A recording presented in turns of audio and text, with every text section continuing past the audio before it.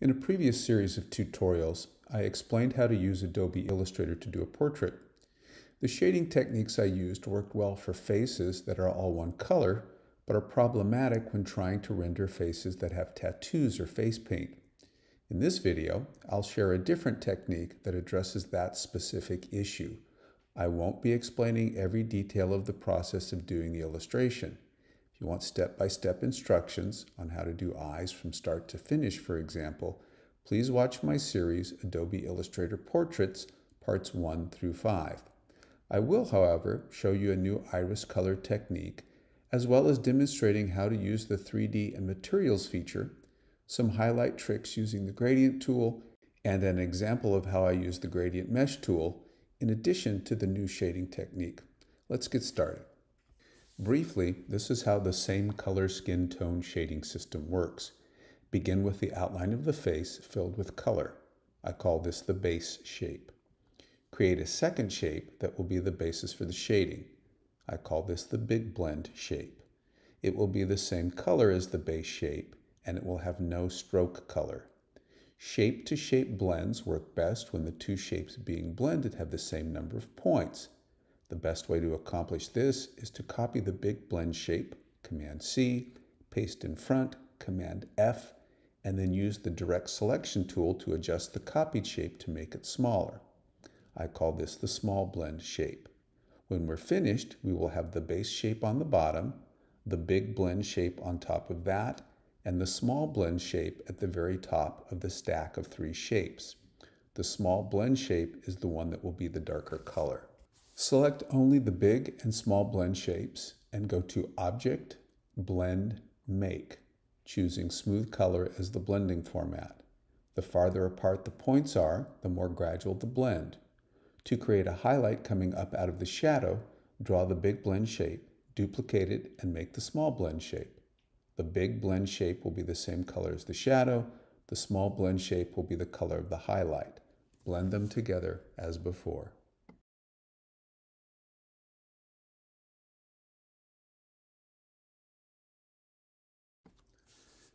As long as the skin tone is the same color, this technique works fine. When we have a situation where the face has multiple colors, this technique doesn't work because there's no one base color we can blend to. The way to get around this is to blend from black to white rather than from base color to shadow. Using the white direct selection tool to access each shape individually, we change the small blend shape to black and the big blend shape to white.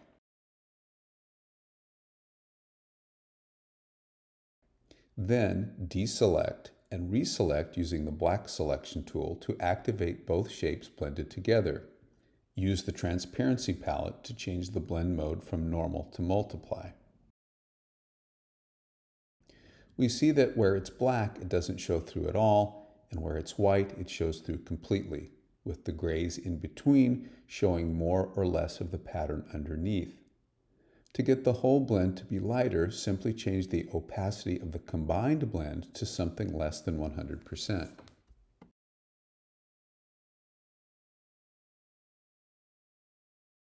Let's talk now about how to do highlights, because it's a different and more involved process. Instead of blending black to white, we blend white to white. Illustrator won't let us blend to transparent or no color at all using smooth color.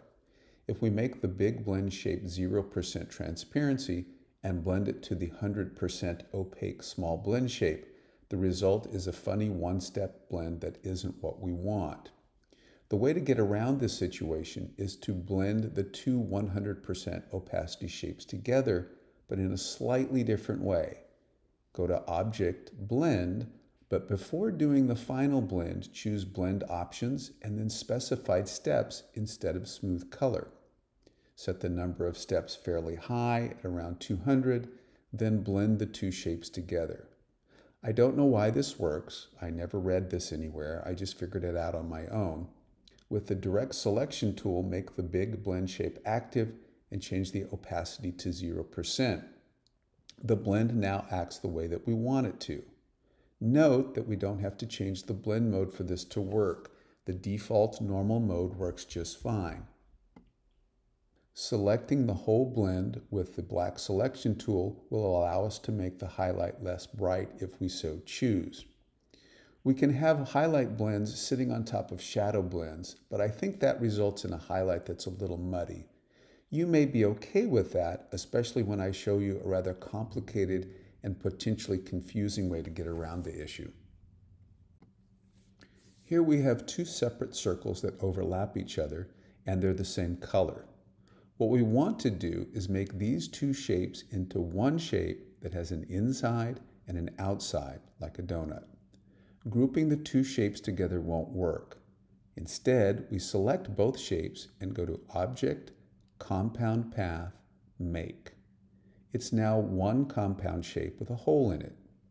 To blend this from light to dark, we copy it, paste in front, and use the white direct selection tool to start moving points to create the small blend shape.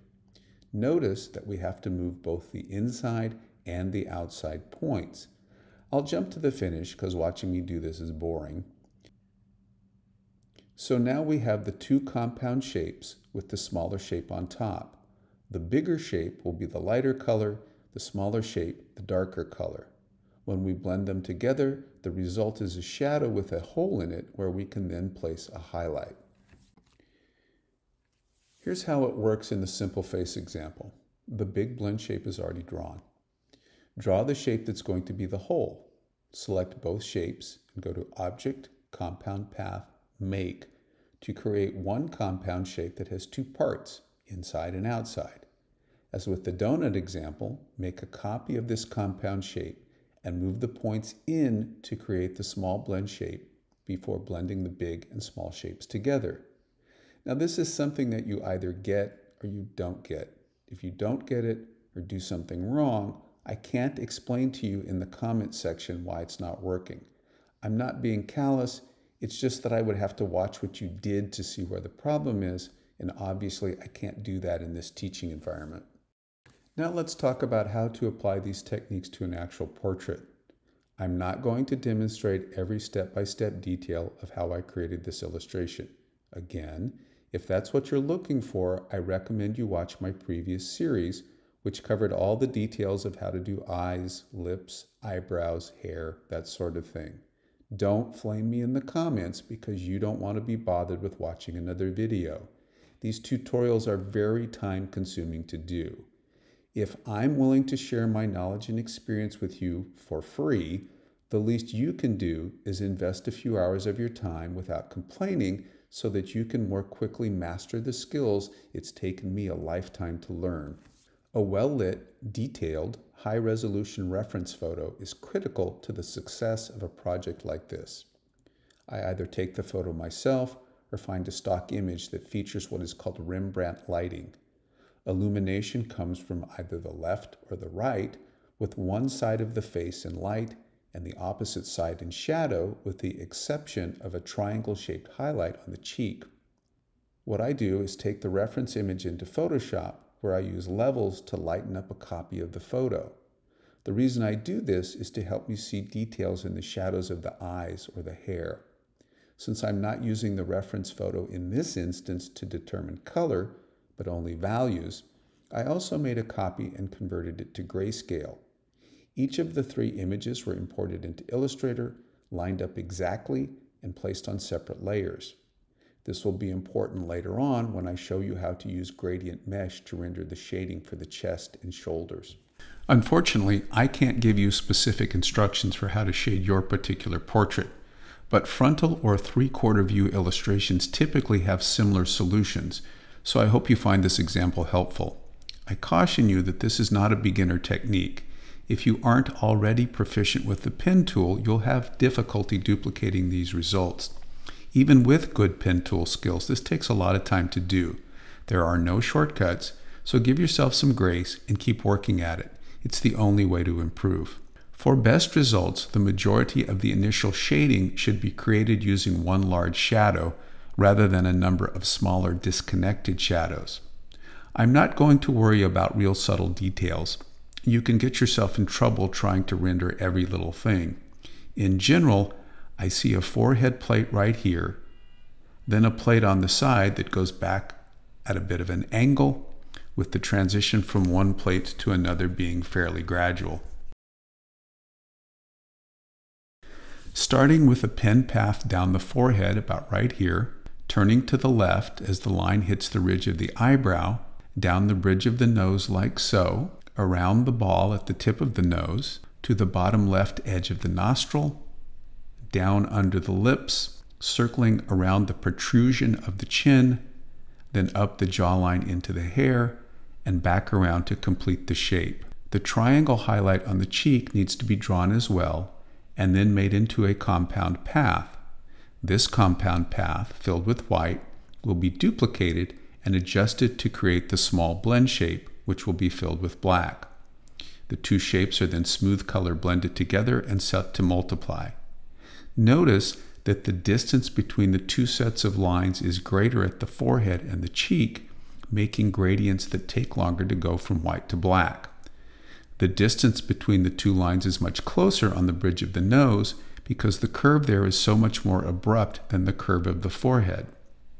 For the sake of clarity, here are the shapes rendered in just lines on a white background, and here are the shapes filled with outlines and blended together.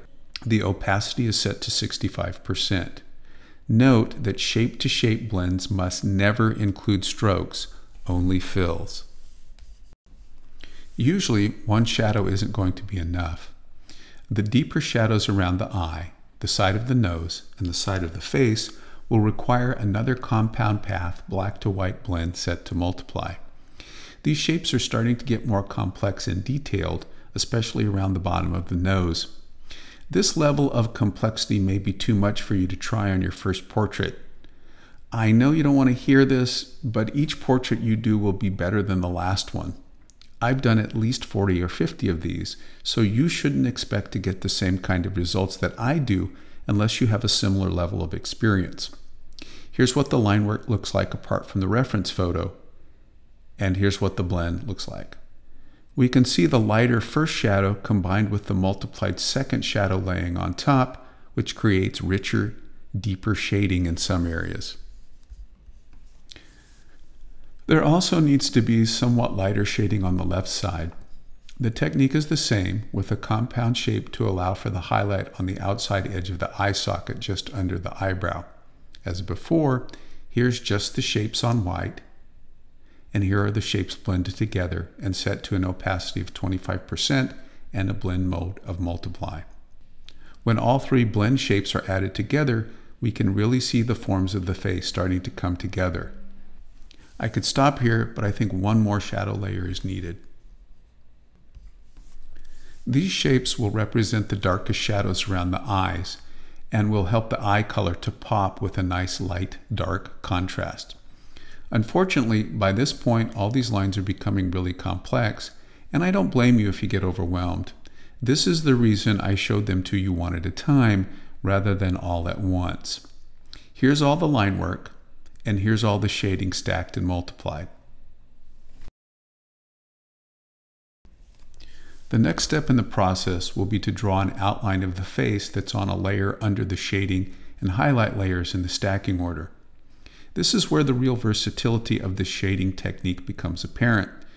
It only takes a moment to change the color or even add a pattern to this lower layer to change the color of the face without having to redo any blends or highlights. To create the shading on the neck and chest, we'll use gradient mesh. Here's a quick overview of how it works. I like to start with the rectangle, which will be filled up with whatever the current foreground color is. From there, go to Object, Gradient Mesh, which leads to this dialog box. I personally like to start with fewer mesh points. Currently, all these different points are filled up, quote unquote, with the foreground color. But if we use the Direct Selection tool and access just one of them, we can change the color to something different than the others. Each of these mesh points has a set of 1, 2, 3, 4 handles, and we can use these handles to control the blend from one point to another. Making this handle shorter results in the orange moving higher. Moving this handle results in the blend from orange to purple happening faster. The closer the handles, the more abrupt the transition will be. We can also move the handle left or right, sort of like the pen tool, where we see that the color blend has shifted from left over more to the right. We can assign pretty much any color that we want, which allows us to do some things that might otherwise be more difficult to do with shape-to-shape blends. We can move the mesh points themselves as well. Let's go into the wireframe to see this a little better. If, for example, we want shading that will follow along the line of the collarbone, we use the direct selection tool to modify both the points and the handles to get the flow of the shading to go in the direction we want. Switching to the preview mode, we can then hold down the Shift key and select multiple points and apply a new color to them all at the same time. If we decide that this gradation is too gradual, the Mesh tool in the tool palette allows us to add another set of points by clicking right on an existing line. Holding down the Shift key allows us to select just these new points and assign a new color. In this case, I want the same purple, so clicking on an existing purple color point with the eyedropper tool assigns that color to the new points. Because the lines are closer together, the gradation happens quicker. If we decide it's too close, we can always move them up.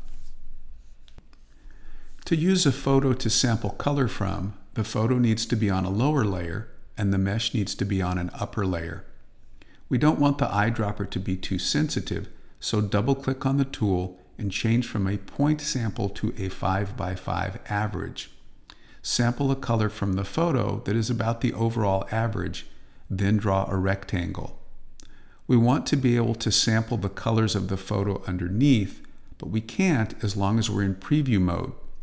Hold down the Command key and click on the eye icon for the mesh layer of the Layers palette, which changes it to outline view while leaving the photo on preview mode.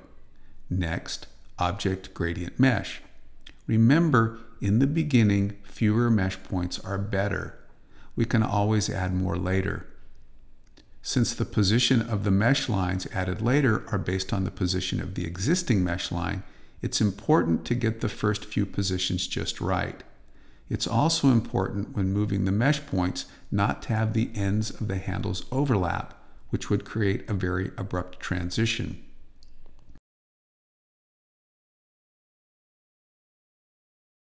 We're seeing a gradation from here to about here, so we probably want to add another mesh point about right there and maybe another one about right here.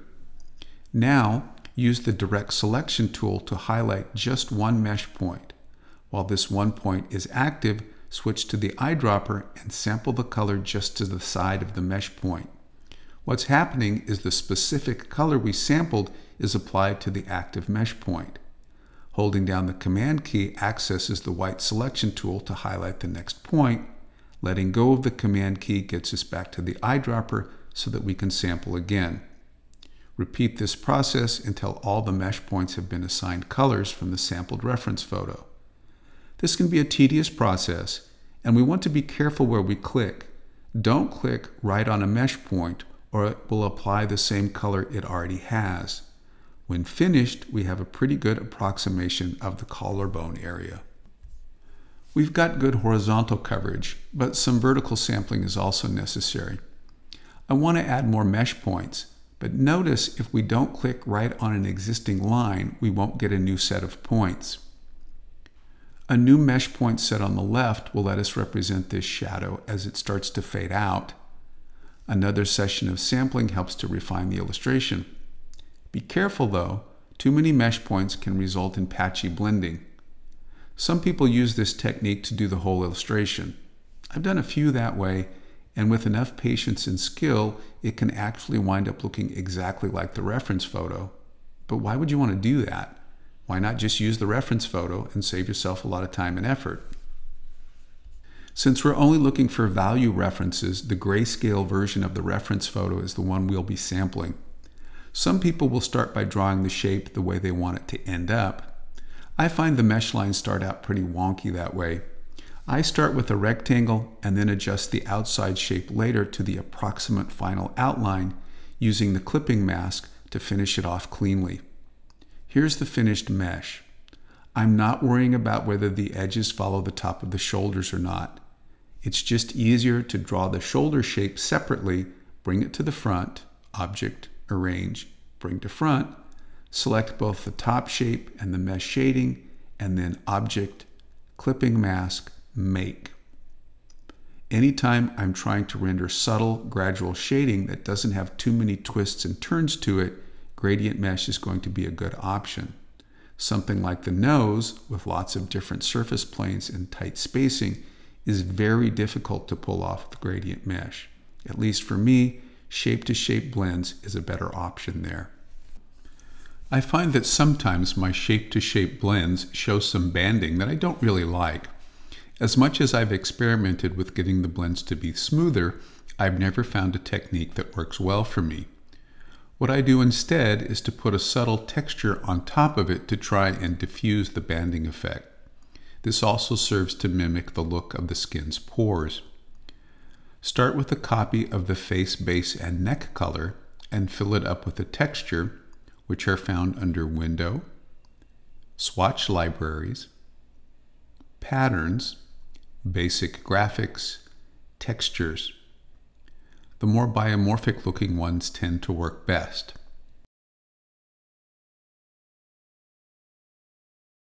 We can use the Scale tool to change the size of the pattern while leaving the size of the shape untouched. Apply a Gaussian blur. The higher the number, the greater the blur. Set the transparency pretty low and, as usual, set the blend mode to multiply. This texture sitting on top of the shape-to-shape blends is going to serve to minimize the banding. Blending shape to shape to render a highlight this small is kind of a pain to do. Let me show you a technique that works well and can have applications in other areas. Create a white stroke with rounded corners and use the Width tool to make a section thicker, which I've already showed you how to do.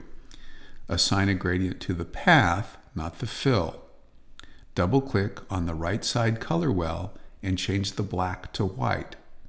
Notice that we can change the opacity of these gradation points as well as their color. Set both the left and right sides to 20% opacity. Then click just under the gradation indicator to create a third color well, which will assign the opacity of 100%. Adding a fourth color well allows us to control the width of the 100% white section by moving either of them left or right. Adding a Gaussian blur will make the edges softer. If we decide the highlight is too hot, we can just change the percentages to something less than 100%.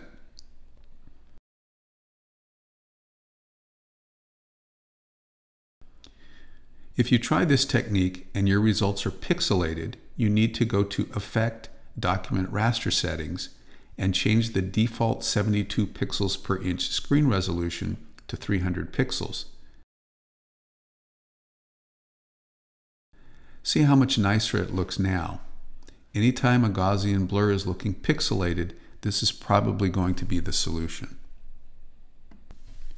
Speaking of Gaussian blurs, let me mention something that sometimes comes up in my on-ground classes. A student who isn't very good with the pen tool will draw a shape like this to represent the highlight on the cheek, rather than doing a proper shape-to-shape blend. They will then blur the heck out of it.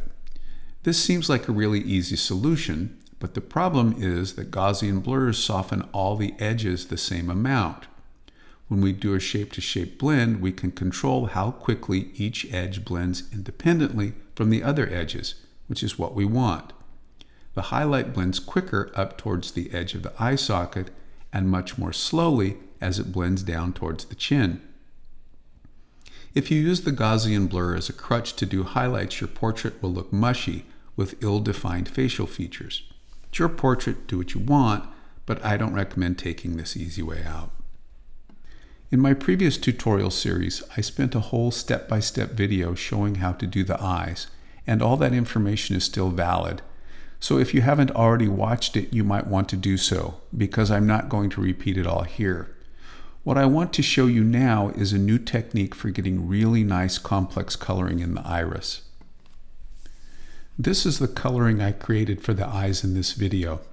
Let me show you how to create your own amazing iris colors. Here's the iris isolated from the rest of the eye, and then the pattern that was used to create the base iris color. First, draw a circle. Go to Window, then all the way down to Brush Libraries and choose Bristle Brushes. The thickness of the stroke will depend on how big the initial circle is. It's worth experimenting to see which one you like. For me, this one will work best because the stroke is also filling up the interior of the circle. There's lots of lines and overlapping values, which is just what we want. Go to Object, Expand Appearance, and switch to the Outline view to see all the complex shapes. Under the Width tool are a number of other tools designed to distort shapes in various ways. The one we will be using is Scallop. This circle indicates the area of influence, and this value can be changed by double-clicking on the tool to access its options palette. Changing the numbers here makes for a bigger area of influence. A quick click on the shape gives us this result. It's okay, but a tighter area of influence produces a more satisfactory result. In the preview mode, it looks like this. This is a great start, but we want even more complexity. Now, I had to turn off Show Edges so that we can see this better, but normally this is what we would see. If you ever do this, you need to remember to turn it back on when you're finished. To give this shape even more complexity, go to Effect, Distort and Transform, Roughen. The Roughen dialog box allows us to add more twists and turns, which are doing some very interesting things to our base iris color. To make this change permanent, go to Object, Expand Appearance. Because the color in this shape is somewhat transparent, layering on other colors can have some very cool effects. Using the Rotate tool to copy and offset the new shape, change the color of the copy slightly. Make a third rotated copy and change that one to purple. Continue this process until the desired result is achieved. I like the pattern that I'm seeing, but I'm not sure I'm in love with these colors. Illustrator gives us a way to change the colors pretty painlessly. Drag to select all the shapes, go to Edit, Edit Colors, Recolor Artwork. This gets us to a very cool tool. Watch what happens as I drag this large circle around the color wheel. The colors change and preview in real time without me having to do everything all over again. Let's say we're going for a demon eyes look. With this iris color as a base and using the step-by-step eye tutorial movie instructions results in a rather nice looking eye. Let me show you how I created the face paint, tribal markings, and jewelry. Feel free to tune out if that's not of interest to you. Under the Line Segment tool is the Spiral tool, which does a great job of creating golden ratio spirals, also known as Fibonacci spirals. Make the line thicker, adding a rounded end cap in the options area of the stroke palette. Select the Width tool, position it right on the spiral line, and drag out to make some parts of the path thicker than other parts. Switching to the Outline view tells us that this line is still editable, so if we decide to come back and make it thicker still, we have that option. We also have the option to make it thinner. To set the changes, go to Object, Expand Appearance, which converts the spiral line into a shape as if we had drawn it with the pen tool. At this point, the shape looks like it's sitting on a flat surface rather than a curved one, like a cheek, which will distort this shape somewhat. One of the ways to create the necessary distortion is to go to Object, Envelope Distort, Make with Mesh. The number of vertices can be as many as we want, but I think 3 in each direction will be fine. With the White Direct Selection tool, each vertice can be independently manipulated, which in turn causes the shape to deform.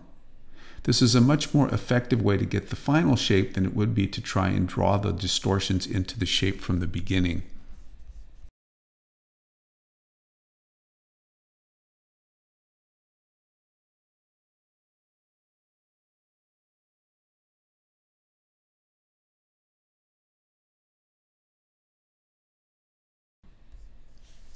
Facial coloring, that can be Native American for example, or perhaps like that of Thanos' henchwoman Proxima Midnight, can be accomplished this way.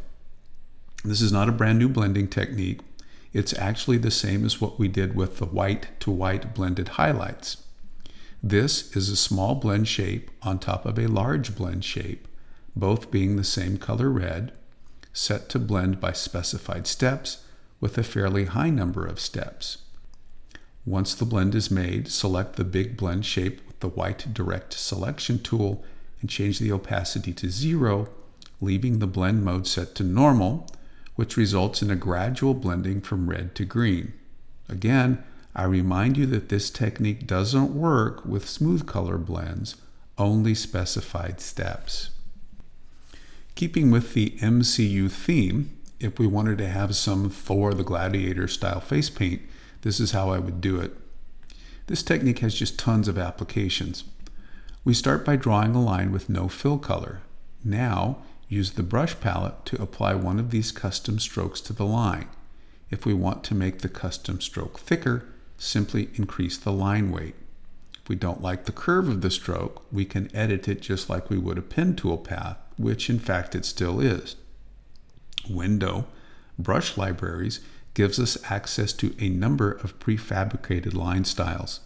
Once the shape is exactly how we want it, we can expand the appearance and give it a color, or leave it in a form that can be edited later. Illustrator is not nearly as robust as a dedicated 3D program like Adobe Dimensions, but we can still get some pretty nice shapes and surface textures out of it. The first thing we want to do is to create this repeated pattern and bend it into the curve of the necklace. Start with this basic pattern element, select it with the black selection tool, and drag to the right while holding down the Option key and the Shift key to make a copy that lines up exactly horizontal to the original shape. With the copy still selected, hold down the Command key and push down the D key repeatedly to make a series of evenly spaced shapes that, when finished, will look like a chain. Select the whole series of shapes and drag them into the Brushes palette. In the dialog box, choose Art Brush, then click OK. Give this new custom brush a name. Scale proportionally means that the stroke will increase or decrease proportionally depending on the length of the line it is being applied to. Stretch to fit means the stroke will squish down and fatten when applied to a short line, or elongate and thin out when applied to a long line. Use the Ellipse tool to create an oval and delete the top half. This will be the path of the necklace. We'll use this path again later, so Option drag to make a copy. Make the copy 12 points wide with rounded end caps. With the first curved path selected, click on the newly created chain path. The brush shape is applied to the path. At this point, we can still change the shape of the path, but as it's just what we want, expand the appearance to convert the path into a shape. With the expanded palette selected, go to Effect, 3D and Materials, Inflate. It's not going to look like much while the surface color is black, so click on Materials in the 3D palette and scroll down to Gold Natural. Click on Lighting and choose the top left option, which most closely matches the lighting in our reference photo. Select the thicker curved line and apply the same 3D and materials characteristics. Drag the chain shape down onto the necklace base shape, making sure it's on top. This technique doesn't create cast shadows, so let's fake some with a copy of the shape filled with black. Soften the edges with Gaussian blur, lower the opacity to 45%, and set the blend mode to multiply. For the pendant, use the spiral and width tools as we did with the tribal face markings, and draw a thick circle around it. We're going to use the Pathfinder to make this into one shape, and for that to work, both objects need to be shapes, not stroked paths. This is why I often expand the appearance rather than leaving them as paths. With all the shapes selected, open the Pathfinder palette and click Unite, which makes the selected objects into one shape. apply the same gold 3D and materials attributes as before. If you stuck with me to the end of the video, thanks so much for watching. I hope you found the information I shared worth your time. Feel free to ask questions in the comments section if I have been in any way unclear in my explanations. I'll do my best to get back to you as time allows. I probably should have said so in the beginning, but I work on a Mac, so if your question is PC specific, I may not be able to help you. I'd love to see the illustrations you do based on what you learn. You can send them to me at my Palm Beach Atlantic University email address, which is david_pounds@pba.edu.